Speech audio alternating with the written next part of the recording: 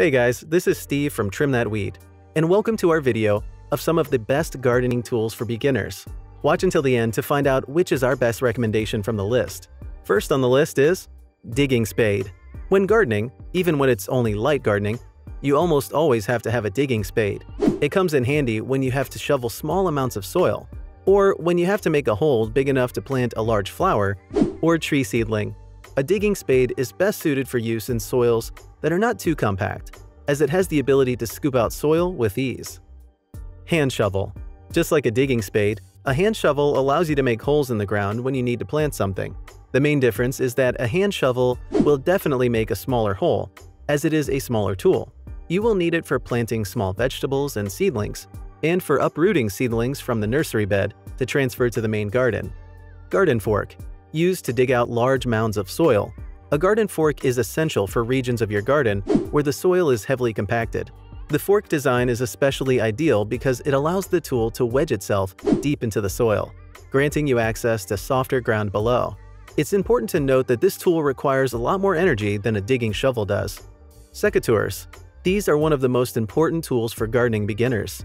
They're pretty versatile, and you can use them to prune your fruit trees, and even to harvest some kinds of fruit, such as apricots, oranges, lemons, and other similar fruits. They also come in handy when you need to make cutting for grafting and similar activities.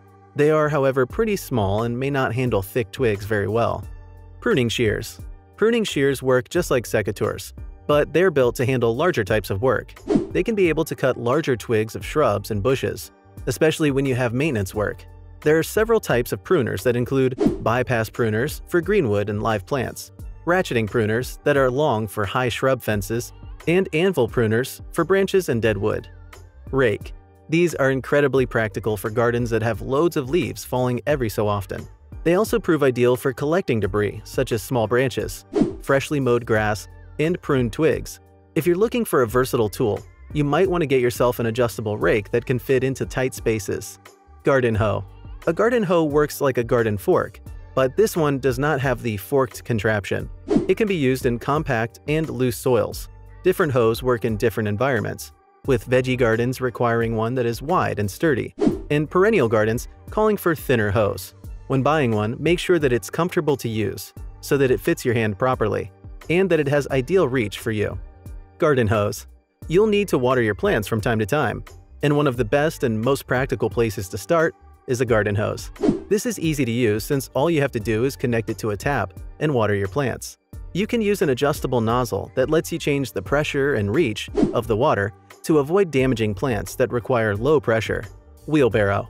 You might need one of these to move your plants and equipment around your garden.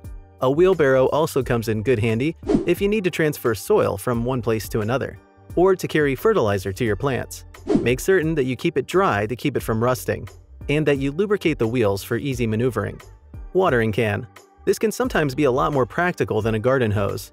It's most ideal for watering plants that are in small pots, or those that are far from where your garden hose would typically reach. It's great for the patio, and for indoor plants as well. Gardening gloves. If you do not like to come into direct contact with the soil, you might want to get your hands on a pair of gardening gloves. The best are heavy gauge, and they're also water resistant, so that you do not have to come into contact with a muddy mess when you're working. For most ideal use, go for a pair that reaches just below your elbows. Which is the best one? Because it's an all-around and practical for all activities, the most important tool to have is a hand shovel, since it can be used for planting, transferring seedlings, adding manure, and other activities. That's all for today. Thanks a lot for watching, and let us know which video you'd like to see next from us.